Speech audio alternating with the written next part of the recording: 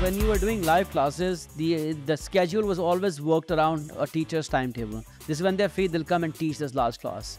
And knowing people now more closely when I work with them, you can't have 100% buy-in from everybody at every moment in time. So there was enough kids, good ones, who would not be able to be present in that time mentally.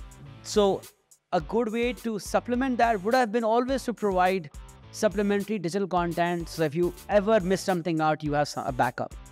And that's where I think the future of education is. It is a mix of live, because you need that human connection when somebody is speaking to you directly, but you need to supplement it with digital content, because that's how people are consuming content right now. I mean, we have theater and we have movies and we have YouTube, all forms of entertainment, and people like all forms.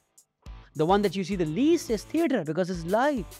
In teaching, theater is all we have is live lectures. I'd like to see lectures become obsolete and become digital only, and the live performance in a classroom, if the teacher engages the child and the learner, what their problems are, and finding them and giving them what we call individualized learning plans, modifying their assessments to push them more.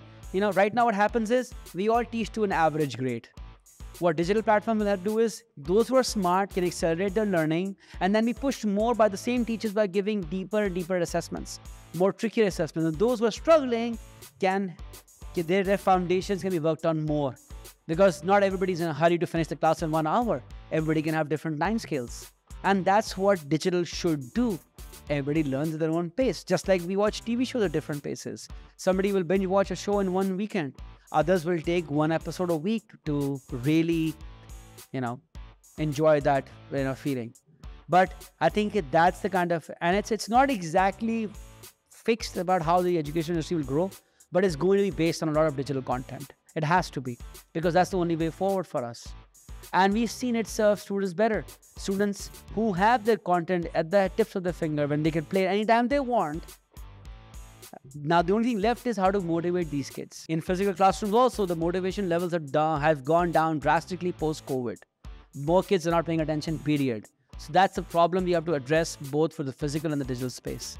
Outside of that, kids who are driven will always study, and they find our video content.